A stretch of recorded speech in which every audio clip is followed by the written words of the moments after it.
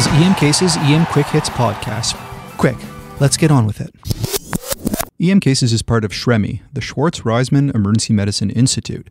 That's the nonprofit organization dedicated to improving EM care through high-quality research and education. The opinions expressed on this podcast are intended for general information and educational purposes only and should not be used to diagnose, treat, or prevent any medical condition, nor should they be used as a substitute for medical advice from a qualified practicing physician. Unless stated otherwise, the opinions expressed by the hosts or guests are made in their individual capacity, not on behalf of the Institute nor Medicine Cases.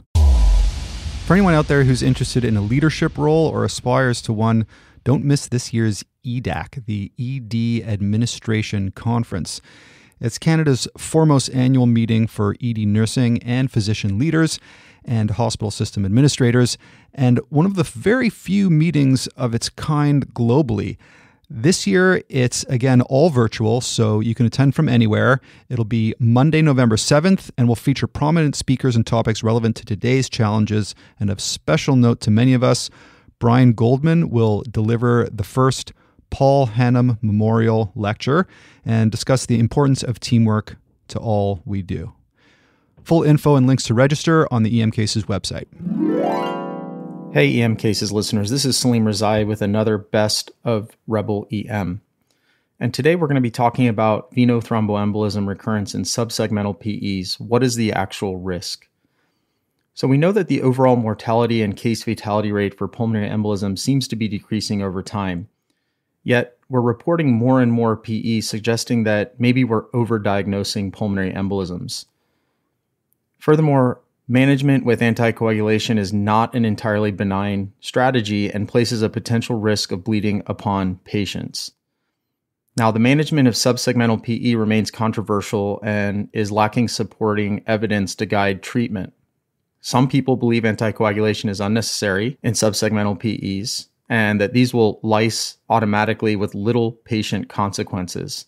However, there's another camp of people who proclaim that patients with subsegmental PEs should receive anticoagulation due to the high risk of recurrence and potential morbidity.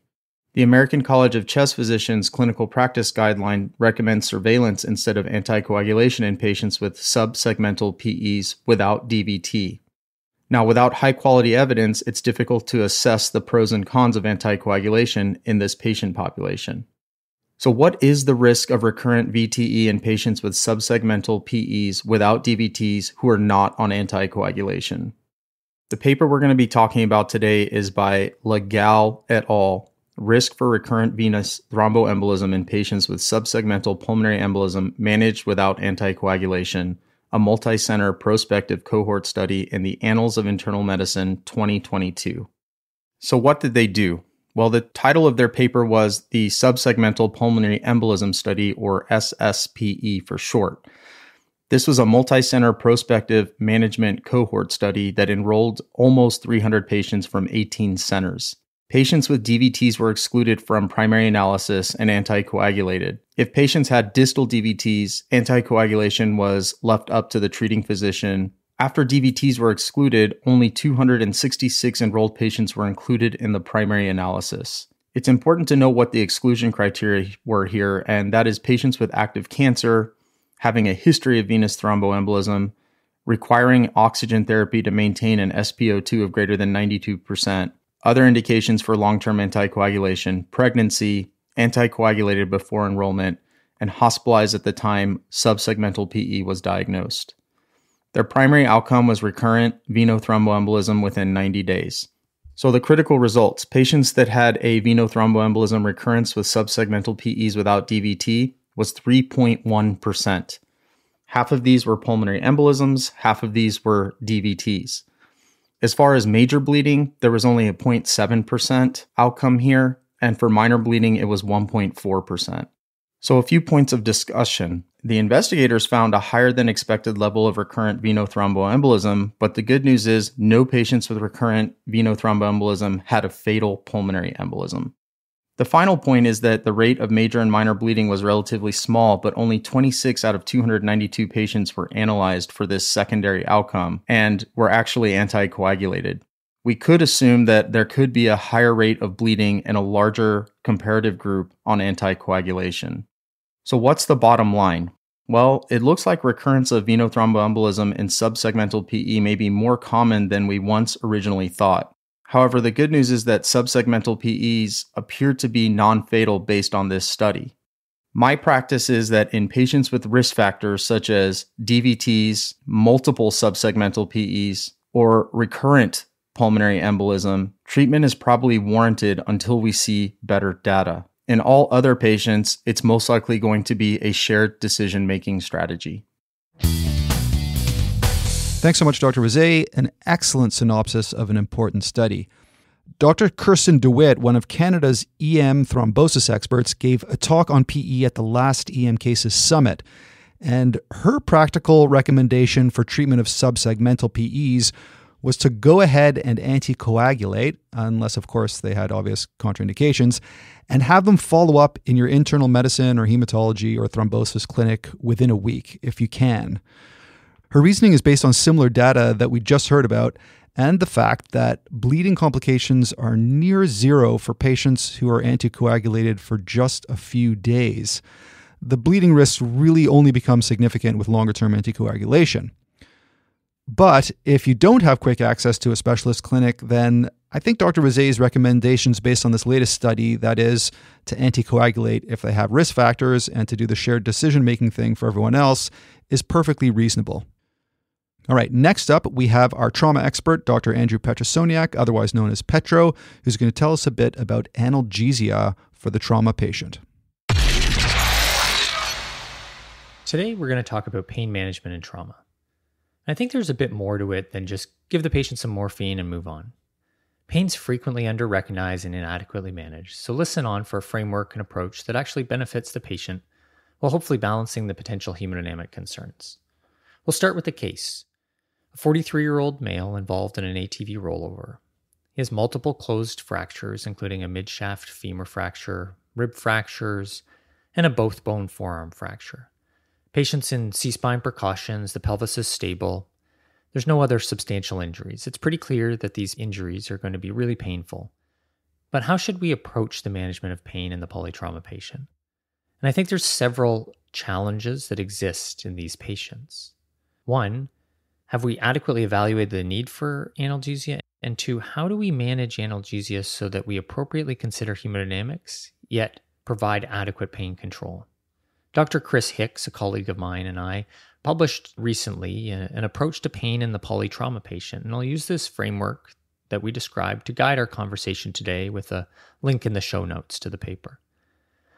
I think it's worth noting that we substantially undertreat pain in most polytrauma patients, and I think this happens for several reasons. One, we just rarely ask. Two, we're focused on other priorities. And three, we're worried about worsening the patient's hemodynamics. All right, let's get started. So first, regardless of the circumstances, there's a few things that can be addressed right up front. One, I'll ask the patient about their pain and whether they feel they need something for analgesia. Sometimes patients decline because of uncertainty, so I use this as an opportunity to explain the options. Also, I'll ask one of our nurses to be in charge of evaluating pain control periodically throughout the resuscitation. Two, the hardboards used for transport are really quite uncomfortable and they provide very little spine immobilization, so when possible, I'll get them off right away. Three, well, C-spine clearance is a whole separate topic altogether and requires a specific plan. An aspen collar is certainly more comfortable than a hard collar, so when possible, I'll remove the collar altogether if it just isn't required and applied in the pre-hospital setting for something like a penetrating injury. But in a case like this, we don't really have that option. I'll obviously keep it in place until imaging is complete. But if the patient is removing it, it's increasing agitation, and maybe the mechanism isn't so bad, then I'll weigh the benefits and costs of keeping it in place, and usually replacing it with some rolled blankets, securing the head with some tape between them. And finally, not an immediate priority, but a Foley catheter can definitely help in patients who won't be able to move around, especially with lower extremity trauma. And for this patient, I'll offer them a Foley if I'm having difficulty managing their pain and they find it difficult to use a urinal. Okay, let's go through an approach that's based on the main factor that will impact our analgesia plan, and that's hemodynamic stability. And we'll divide the patients into 4 groups. Group 1, profound or refractory shock. And these are patients with a systolic less than 70, or it's clear the GCS is altered due to poor cerebral perfusion, or they have poor cap refill. Overall, these are the patients that are significantly unstable. Group 2, those in sort of shock or occult shock. And these are patients who have a shock index maybe greater than 1, or intermittent hypotension, or even sustained hypotension, but less profound, like a systolic of 90. Group 3, these are ones that have normal hemodynamics, no other concerns. And then group 4, they have normal hemodynamics, but they have a catastrophic injury. For example, an amputation or a massive degloving. So going back to the case, this patient has multiple closed extremity fractures and rib fractures. And I'm going to imagine the patient in each of these 4 groups. First, the patient presents and they're profoundly hypotensive, a systolic of 68/40, a heart rate of 120. Clearly, this isn't a situation where we're looking to administer some morphine and then reassess in a few hours. Rather, this patient requires resuscitation, and while analgesia is likely required, it can't reliably be given safely. Instead, the focus should be directed towards the resuscitation and likely intubation. Once the patient stabilizes, or following intubation, an analgesic should be provided. I often use ketamine for induction, so that helps me get a little analgesia initially. And then I prefer boluses of fentanyl, usually 25 to 50 microgram aliquots, or I will use ketamine 20 to 40 milligrams, depending on how the hemodynamics are going. At these doses, rarely do I find these negatively impact the hemodynamics. And if I don't seem to get reasonable effect with one, I'll try the other agent and I'll monitor the blood pressure and heart rate. If one agent does seem to work well and the hemodynamics are okay, then I'll start an infusion. For ketamine, maybe 0.5 milligrams per kilo per hour is a reasonable starting dose, and you can go up from there. Fentanyl, 50 to 75 micrograms an hour. In this case, we intubate the patient. I'll use 30 to 50 milligrams of ketamine for induction, and then another 30 milligrams of ketamine 10 minutes post-intubation, and I'll monitor the heart rate and the blood pressure. Really, I find an analgesia first approach for these intubated patients works quite well, favoring ketamine or fentanyl infusions, and then only adding a sedative like midaz or propofol if needed. The caveat is, in the severely head-injured patient, where I will often favor the use of propofol because it helps to facilitate frequent neuro exams, and this is critical for neurosurgical assessments. This obviously is also challenging if the hemodynamics are compromised, but in those cases, I may favor propofol over an analgesia infusion and may just use boluses of analgesia. Also, part of the initial hemodynamic management can be femur fracture reduction. So I may just consider early intubation to help facilitate that femur fracture reduction and Thomas splint application. It is amazing the difference fracture immobilization makes in patients' management of analgesia. Okay, now let's imagine this patient has a better blood pressure, maybe 95/40, still in shock, not quite as profound, but he's GCS 15 and clearly in pain. So I'll start with aliquots of 25 to 50 micrograms of fentanyl, recognizing that it could certainly soften out his hemodynamics, so I'll be cautious. And I'll certainly work to resuscitate the patient, and he'll likely get some blood products. My goal will also be to get the fractures reduced and splinted. If after 2 to 3 boluses of fentanyl without adequate effect, then I'll switch over to a bolus of ketamine, and it's really important. I won't just push 10 to 20 milligrams. This leads to too many psychotropic side effects. Some patients just freak out, and it's really unpleasant. So instead, I'll put 20 milligrams of ketamine in a mini bag and infuse it over 10 minutes as an alternative to just pushing it. If you're going to use a weight-based dose, anywhere between 0.15 to 0.3 milligrams per kilo is reasonable for ketamine analgesia.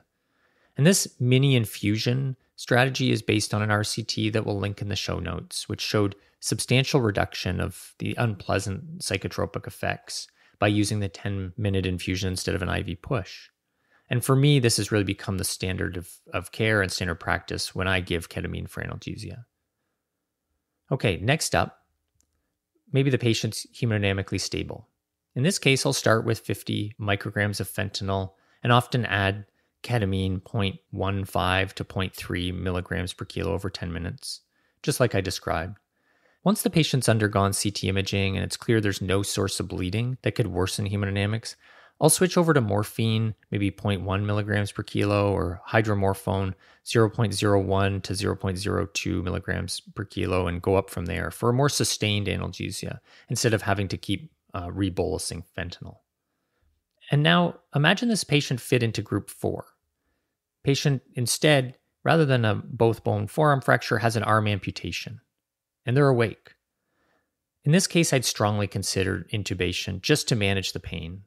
And I think this applies to situations of burns or degloving or multiple extremity fractures, really catastrophic injury in a patient who is GCS 15 without hemodynamic compromise. Don't hesitate to intubate if you're really unable or unlikely to get that patient's pain under control. So that's it. To recap, 1, always ask the patient and your team about analgesia. Delegate a team member to monitor it. 2, do your best to manage the other elements that might cause pain, the hard boards, collars, splinting fractures, and minimizing log rolls. 3, categorize your patient into each of the 4 groups. Profound shock, more of an occult shock picture, normal hemodynamics, or catastrophic injury with normal GCS and normal hemodynamics. And then calibrate the analgesia accordingly. And 4, when using ketamine, give it in a 100cc mini bag over 10 minutes to minimize those psychotropic effects. And that's it. Thank you.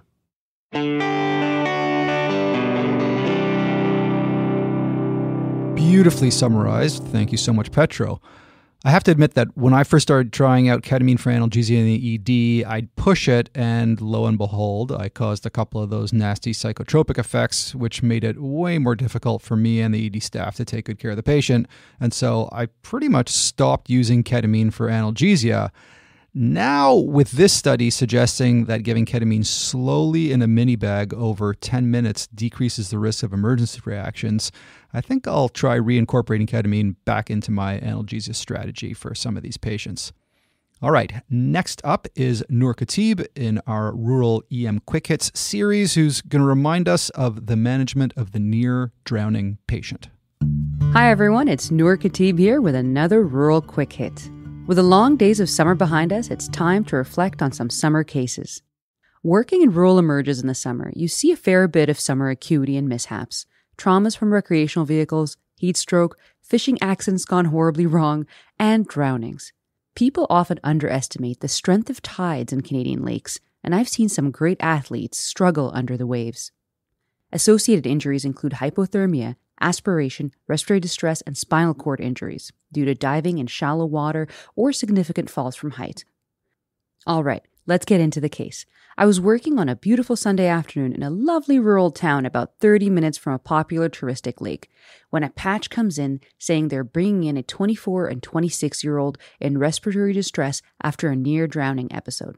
The paramedics and patients roll in. I glance at the patients. They were both fully clothed and very wet. One was talking, not on monitors, and was panicking, asking about his girlfriend. The second patient was a 24-year-old female on a non-rebreather with an O2 sat of 86%. And the story unfolds. About 1 hour ago, they were both taking a swim in the lake when the waves got stronger and stronger and they both struggled to keep their heads above water. The 24-year-old female was submerged for 5 to 8 minutes on and off, gasping for air. The patient is brought to shore by 3 good Samaritans braving the waves.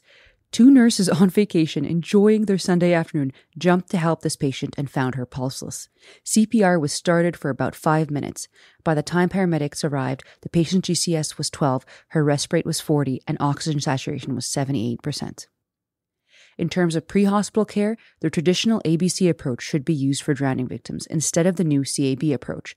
What happens really during a drowning? Small amounts of water cause laryngospasm, which leads to hypoxia and loss of consciousness, followed by respiratory failure and cardiac arrest. Predictors of poor outcome include prolonged submersion time, altered mental status, and severe acidemia. Start with airway, breathing, and then circulation. Address these problems in that order. You need a GCS, rectal temperature, blood glucose, and a brief trauma survey. Treat any associated injury as to why the patient drowned to begin with. Was this a syncopal episode or a seizure? Is an ECG necessary to discount any dysrhythmias? Or was this an intentional episode related to suicidal ideations?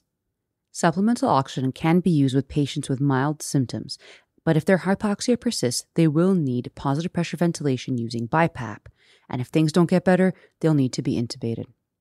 Diagnostic testing depends on the severity of illness.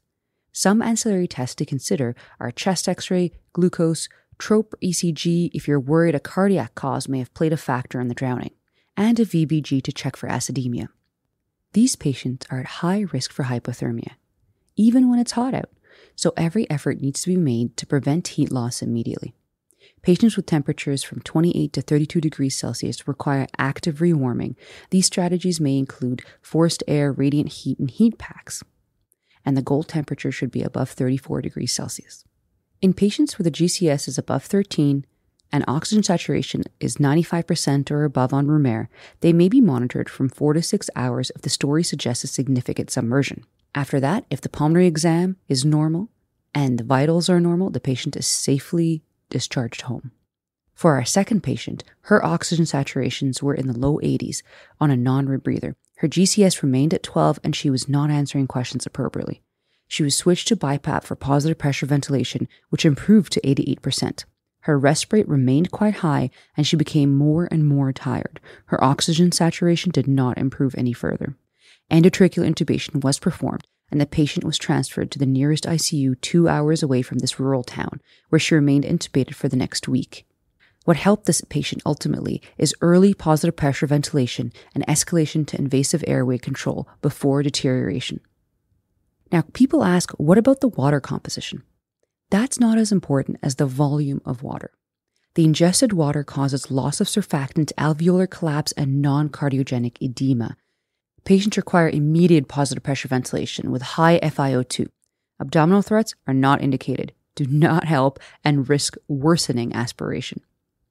There is no role for antibiotics, and initial treatment of drowning indicates close monitoring for infection, but that's 3 to 4 days out, and that's due to aspiration of water or vomit. Now, have you heard of dry drowning? I've heard of this from patients. Social media and news outlets have recently warned patients about secondary drowning or dry drowning. Fear from complications of near drowning weeks later. It's important to educate families that the effects of drowning present rapidly and deterioration occurs within hours, not a day or weeks later. So reassure them that that is simply not a thing. Take-home points. Drowning can present with severe respiratory failure as well as hypothermia. Key resuscitation considerations include start with air rate, breathing, and circulation, look into the causes of the drowning episode, positive pressure ventilation, and active rewarming to a goal of at least 34 degrees Celsius. Another great rural EM quick hit on tragically one of the most common causes of death in children. Now, I know most of you are EM providers here, but I just got to say that prevention is really the answer to decreasing morbidity and mortality when it comes to drowning. As healthcare professionals, we really should all be helping to educate people on the basics of water safety, especially when we see patients in the ED with near drowning. And talking about children, let's segue into a pediatric EM topic.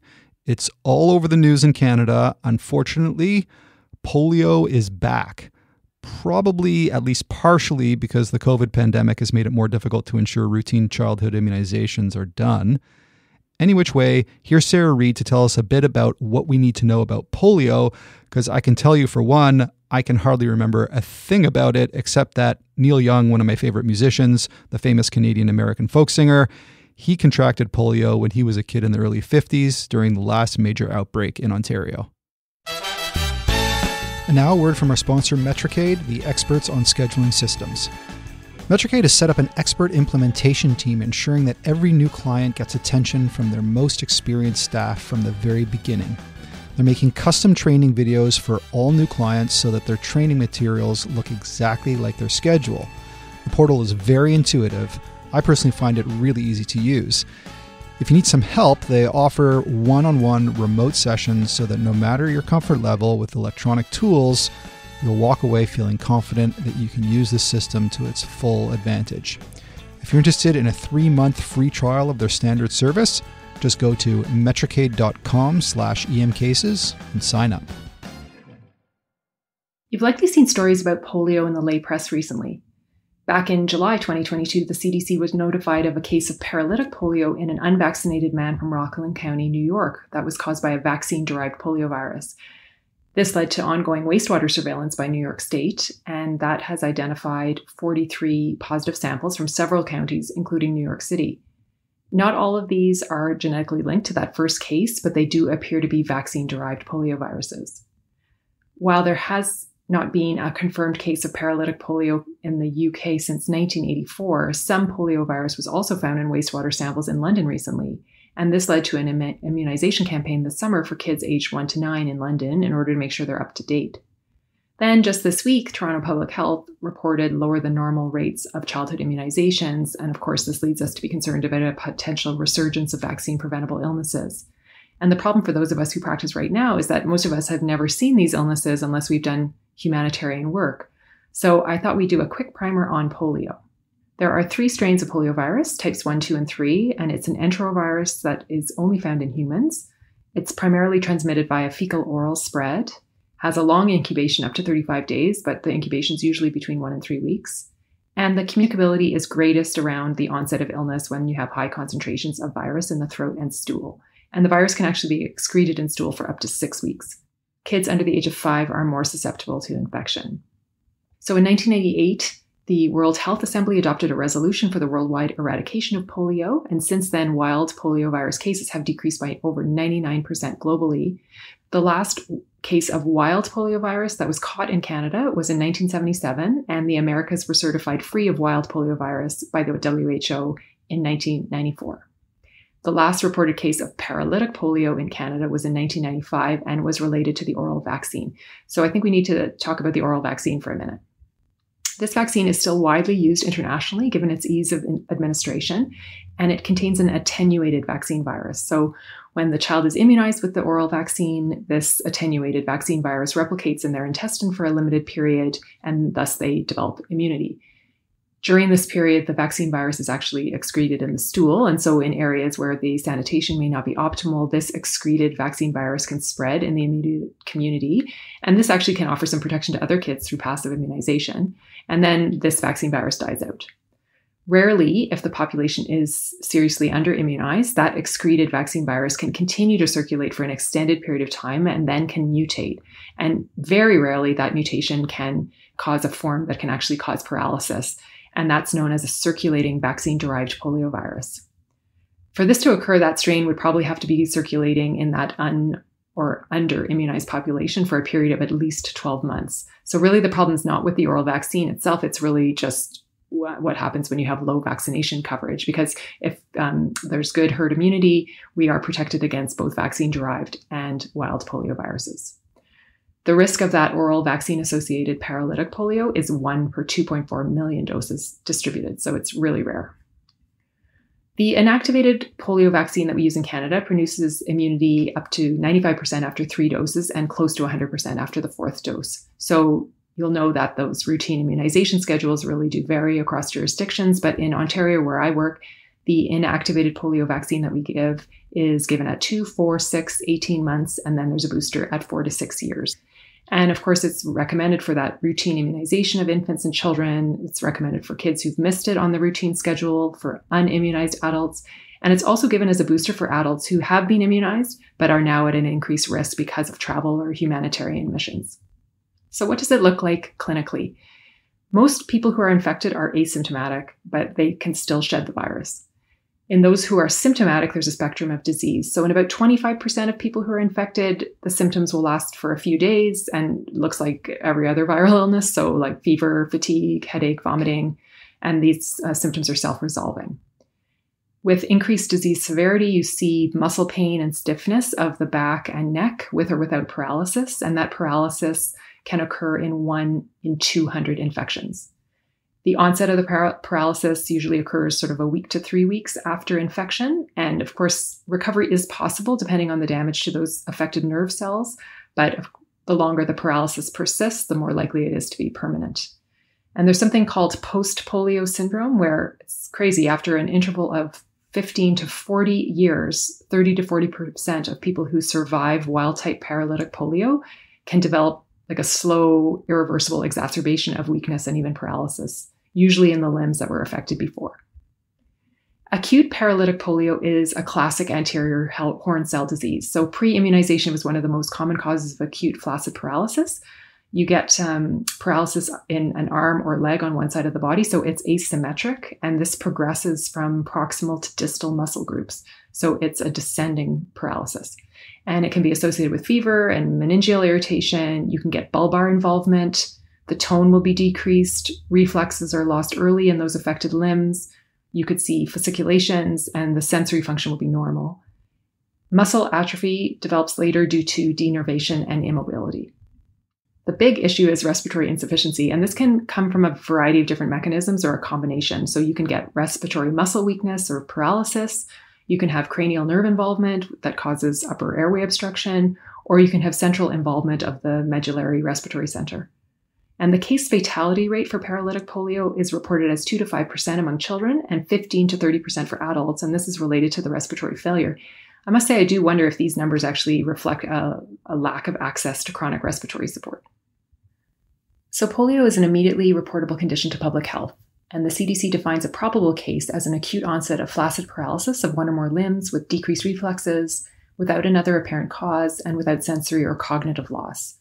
So we should be considering polio in patients who have any acute flaccid weakness or paralysis, especially if the person's unvaccinated or incompletely vaccinated, if they've recently traveled abroad to a place where polio still occurs or where they use the oral vaccine, or have been exposed to a person who recently traveled to one of those areas. From an investigation perspective, an LP will show elevated CSF protein and a pleocytosis, though it's actually uncommon to detect poliovirus in confirmed cases in the CSF.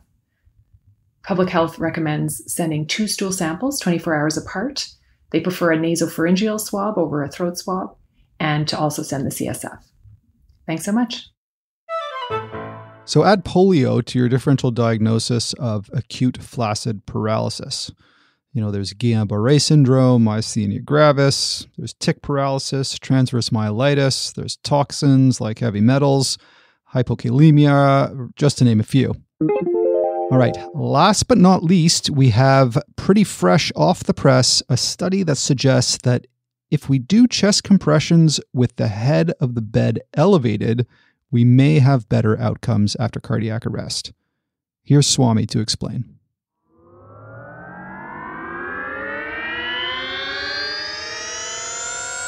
There are only 2 things that have been shown time and again to improve outcomes in cardiac arrest: high-quality CPR and early defibrillation. You've heard it before, and it stands true today, despite the fact that the scientific community has worked extensively to find other interventions that improve outcomes. Some look promising, like eCPR and the application of ultrasound, while others have been considerably less effective or at least inconsistent, like epinephrine and targeted temperature management.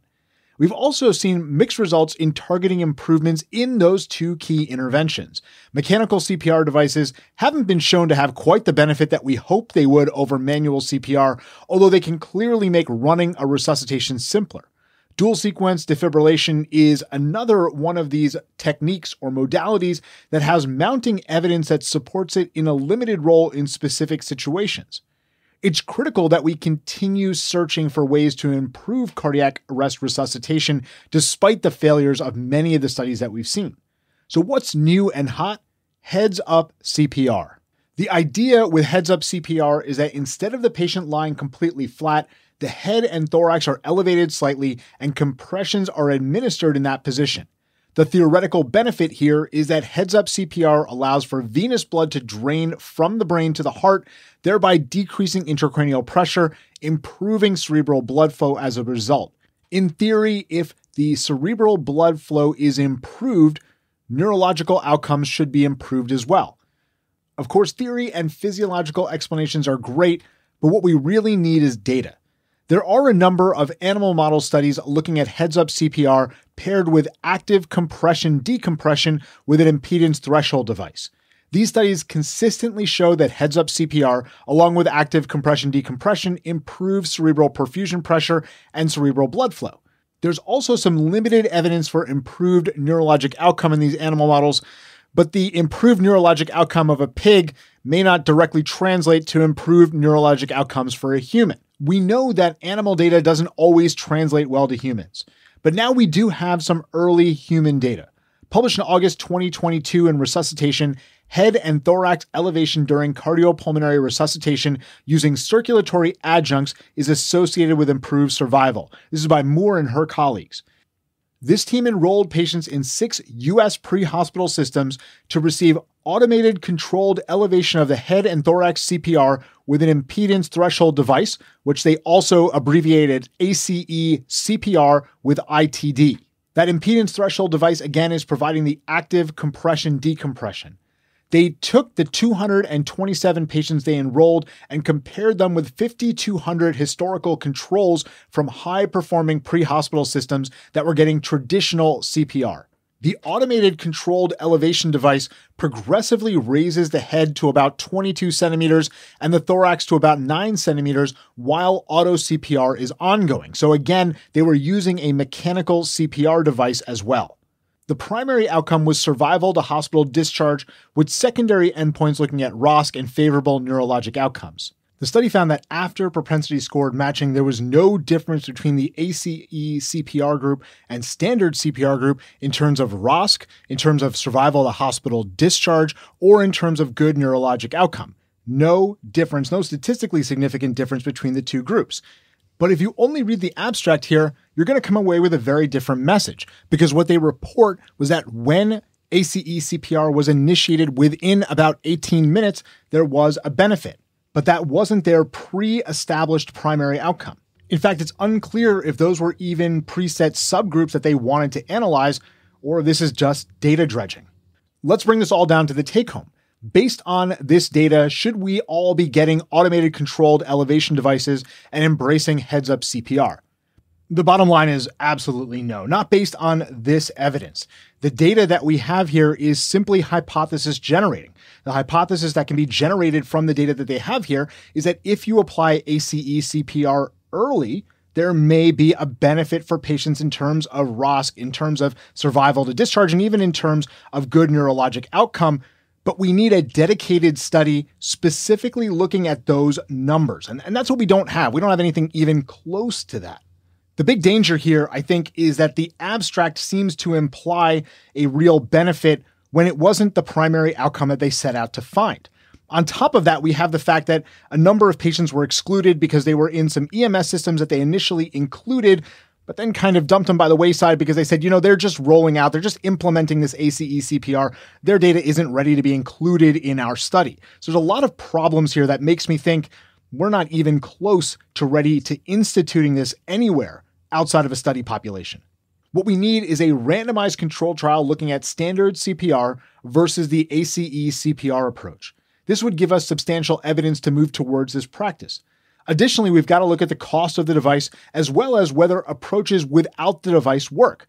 Can I simply elevate the head of the bed and then do my CPR with the patient in that position, or maybe even put the patient into reverse Trendelenburg and do CPR? And of course, we can't forget that there's certain training that's going to be necessary in order for people to adequately perform this ACE CPR. All of the paramedics, all of the EMTs that were in this study that were looked at, they all had special training to use the device. While this isn't ready for prime time, all of us involved in cardiac arrest management should be keeping an eye on this space to see what future data tells us, and we should be ready to pivot if this approach proves to offer better care to our patients. For the big summary, I'm super psyched to tell you that we've almost finalized the lineup for the second EM Cases Summit, February 2nd to 4th. Swami will be there, Sara Reid, Ruben Strayer, Aaron Cial, Tarlan Hedayati, David Carr, Michelle Clayman, Chris Hicks, Andrew Petrosoniak, Kirsten DeWitt, Ken Milne, Jesse McLaren, Rob Samard, Catherine Varner, Katie Lynn, Burke Tillman, Sarah Fooey, Nour Khatib, Mike Betzner. The list goes on and on. So please save the dates. And the other date to put in your calendars is November 2nd, because that's when tickets for the EM Cases Summit go on sale. You'll find them at emcasessummit.com. Again, that's November 2nd at 10 a.m. for the online conference, which will be February 2nd to 4th. Remember that in order to bring you free open access podcasts, blogs, videos, quizzes, Just the Nuggets, Pearl of the Week, etc., all those foam goodies from EM Cases, getting tickets for EM Cases Summit will help ensure that we keep on giving you all this stuff for free for years to come. So what did we learn from this EM Quick Hits? Well, I learned that patients with subsegmental PEs have far from a zero risk of DVTs and bigger PEs and badness, and we should be considering anticoagulation for these folks, at least until they can follow up in a clinic, especially if they have thromboembolic risk factors. I learned that giving ketamine slowly over 10 minutes in a mini bag for analgesia reduces the risk of emergence reactions, and a great 4-category approach to analgesia in the polytrauma patient from Petro. I learned that the approach to near drowning patients should be the old ABC, not CAB, with positive pressure ventilation being key, looking out for acidosis, treating the hypothermia to a temp of 34 degrees Celsius. Then there was polio. I'll definitely be adding polio to my differential of acute flaccid paralysis because it's around again. And then finally, I'll keep an eye and ear out for more on heads-up CPR because this early data looks pretty promising and makes a hell of a lot of sense. The next EM Cases podcast is going to be a highlight from the last CAPE conference, one of the most thought-provoking conversations I think I've had on EM Cases with Grant Innes and Paul Atkinson, discussing their article, Saving EM is Less More. Now, many of us have been feeling crushed in emergency medicine as of late, and these insightful gentlemen outline where we might have gone wrong in emergency medicine and how we might be able to fix the state of EM to better the whole healthcare system. So until next time, take it easy.